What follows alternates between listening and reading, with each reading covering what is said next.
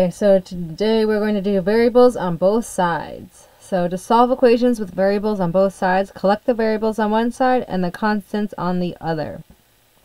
So even though this seems boring, definitely want to read through the step-by-step.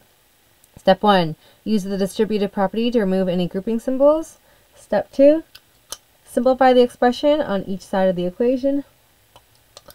Step 3, use the properties of equality to collect the variable terms on one side of the equation and the constant terms on the other side of the equation.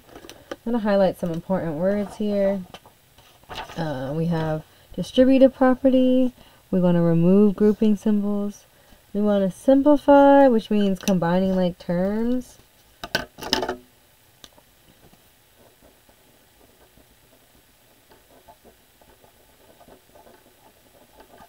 Use properties of equalities to collect the variables on one side and the constant terms on the other. So right, we have this like fence and our equal sign. We want variables on one side, constants on the other. Use the properties of equality for solve for the variable, and then check your solution. So don't be lazy. Check. And then right here, we always have to remember to simplify. Alright, let's take a look at some examples. We have 2x minus 4 equals 12x minus 14. We have 2x minus 4 equals negative 2x minus 10. We have 80n minus 30n equals negative 10, 2 minus 5n minus n minus 1. And then we have 4n plus 0.5 equals 5, 2n minus 2. Okay, so if you want to, you can pause the video and try and work on these, or you can work on them with me. So let's start with number 1. So we want to do the smallest variable term.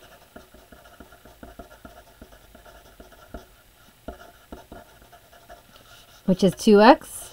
So we're gonna make that one the one that we subtract from both sides, the inverse operation. So we have minus 2x minus 2x. We're left with negative 4 equals 10x minus 14.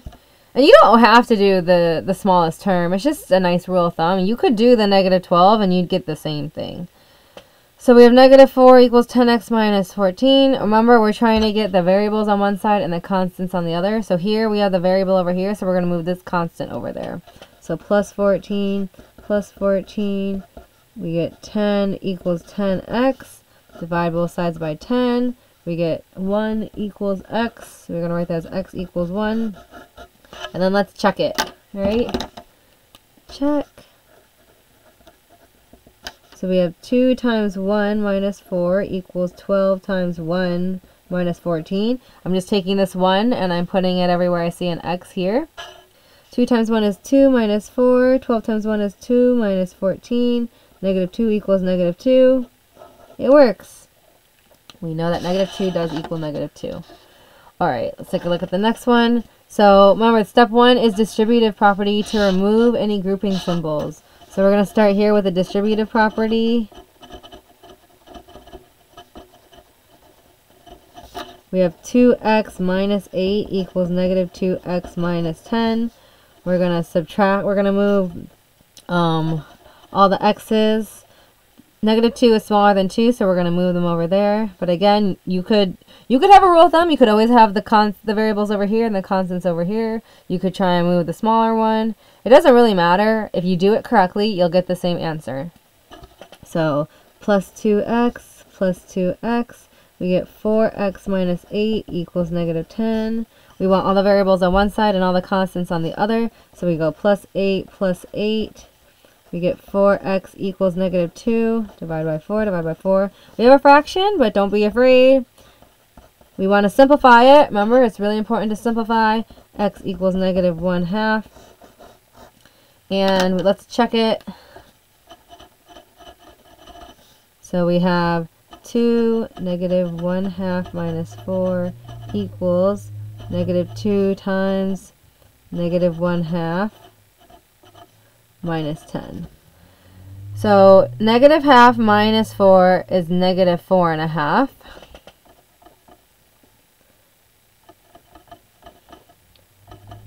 I know I say keep stuff in fractions, but I'm going to put it in decimal and then put it back in fraction.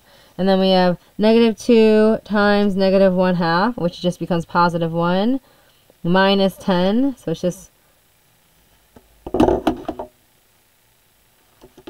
So it's just 1 minus 10. 2 times negative 4.5 is negative 9. Negative 9. We know that works. All right, let's look at example number 3. So we're going to start with our distributive property. We're going to actually do it twice because there's 2 places where you can distribute. So we have 80n minus 30n equals negative 20 plus 50n. And then remember, this is like a 1 right there. So we're going to multiply the negative. So we have negative n, and then negative 1 times negative 1 becomes positive 1. Next we combine like terms. So we have 80n minus 30n becomes 50n. We have negative 20 plus 1 is negative 19. 50n minus n is 49n. And now we're going to move all the variables to one side and the constants to the other. So we're going to do minus 49n. We're left with 1n. And we know that the 1 doesn't really need to be there, so we get to write n equals negative 19. And then we want to check. So 80 times negative 19 minus 30 times negative 19 equals negative 10. 2 times 5, negative 19, minus negative 19 minus 1. Alright, I'm going to use the calculator.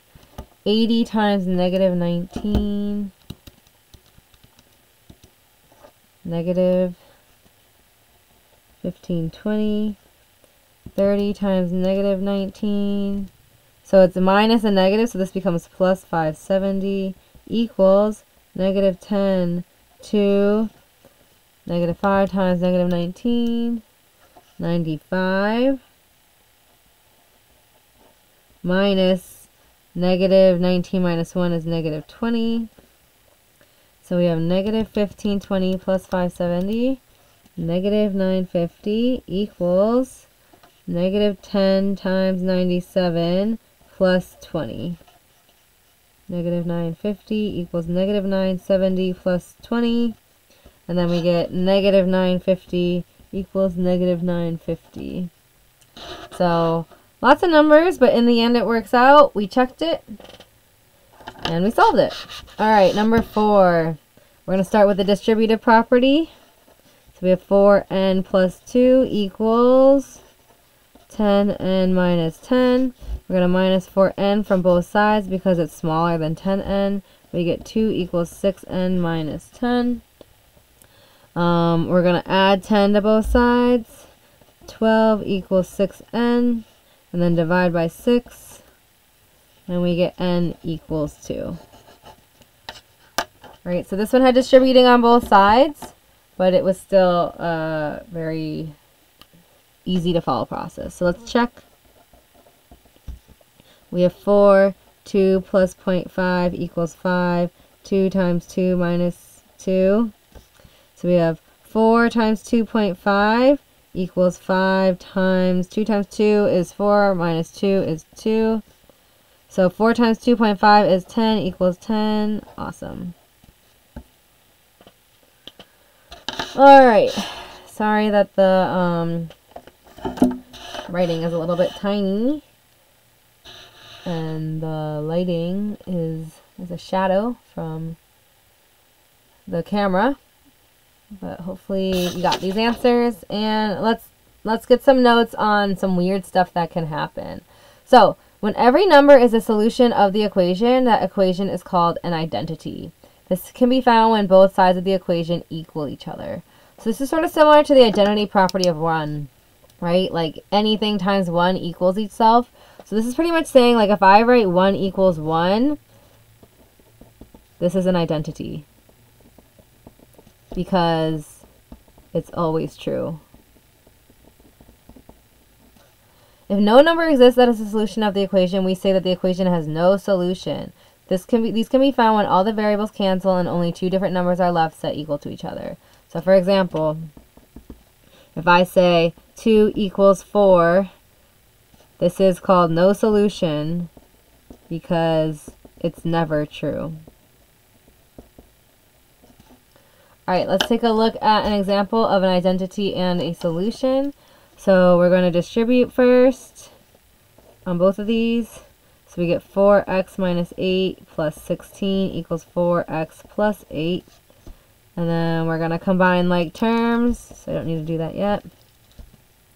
So we get 4x plus 8 equals 4x plus 8. So we can see right away that this is the same, right?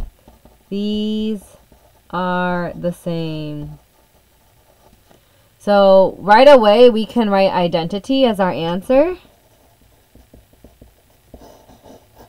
But we could also subtract 4x from both sides. We're left with 8 equals 8. And then, based on our example, we can see that this is an identity. It's always true. So we're going to put identity. But you could have stopped up here because you saw that it was the same, right? Alright, let's say an example of no solution. So we combine like terms. So negative 15y plus 7y is going to be negative 8y plus 1 equals 3 minus 8y. We're going to add 8y to both sides. We get 1 equals 3. This is no solution. This is how we'd write it, and we'd box it, because this is never true. 1 is never equal to 3. So we're really used to having equations that are solvable, but sometimes there's a trick question, and you'll have an identity or a no solution. So let's try these two. So we're going to distribute on both sides. We have 10 plus 40m equals 12 plus 40m. Right, well, you can sort of see, right, we're going to subtract 40m from both sides. We're left with 10 equals 12. That doesn't make sense. No solution. Alright, and then we have another distributing step. This one has a negative, so be careful. 4x minus 12 equals negative 12 plus 4x, right? A negative times a negative becomes a positive. We're going to subtract 4x from both sides. We get negative 12 equals negative 12. This is an identity because it's always true. The cool thing about identity is no matter what number you put in there, it's going to work, right? So let's take an example.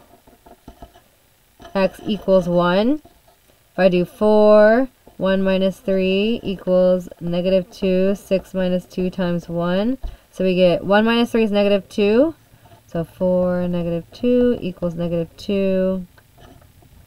6 minus 2 times 1, that's just 2. So 6 minus 2 is 4. We get negative 8 equals negative 8.